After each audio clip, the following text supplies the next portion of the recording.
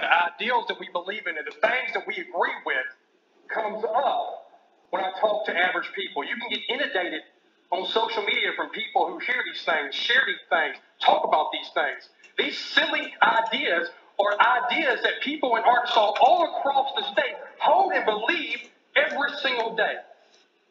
And we know resolution has no weight of law behind it, but this Senate body, as a majority, can make positional stands on issues that we typically don't get to, whether that's national issues, whether that's other issues that we do. You know what? You have a right to vote down any resolution you don't want to. You have a right to bring any resolution you want to be heard and discussed. But when you call it a waste of time to deal with issues that people care about, when you call it a waste of time to arrogantly sit up there and think you know how to run things and your bills are perfect and your bills do substantial things. You know, that bill last time the Senator Henry talked about, it was a fundamentally flawed bill, and egregiously so, if you want my opinion on it. We could have discussed it at that time. It gave legislative power to a non-governmental entity to examine different rules that we did to make sure. Sir? Just talking. Yes, sir. To make sure we had the power outside this legislative body. And once again, these issues are forefront in the media and with the attention of people we do. I'm proud we're having a debate.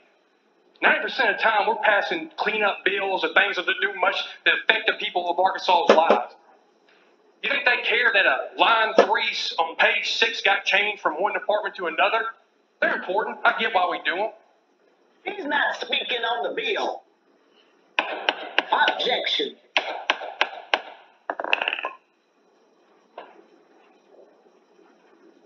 He's speaking on a resolution.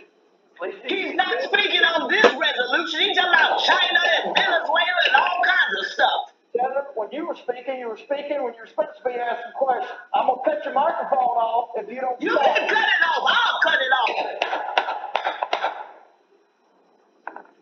There's the bigot, Senator Flowers. You don't have to agree with it. Cut yourself off. Please proceed, Senator.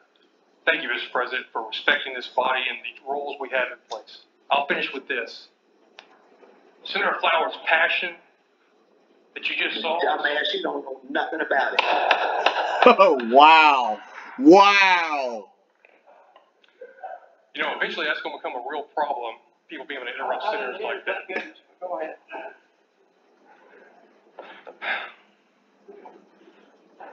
Please, I don't know what you said, but if it was foul language, please don't use that. We will deal with that.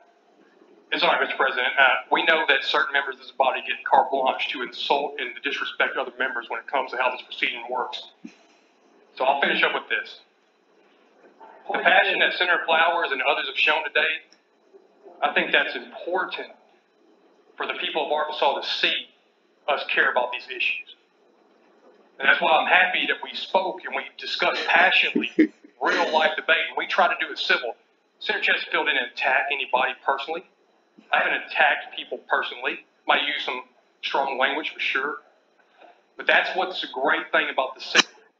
And even when we deal with contentious real issues, it's important that we do that. Thank you. Thank you. And the lesson. To know that people have wide latitude if they're speaking at the. In less than 4 minutes. I'm not up here to judge whether. A lot of it was interrupted by Senator Flowers. Probably would have been 3 minutes. Totally correct if that was my role, but it's not. Wow. My role is just let people talk. You don't want me correcting you, because that'd be business. Senator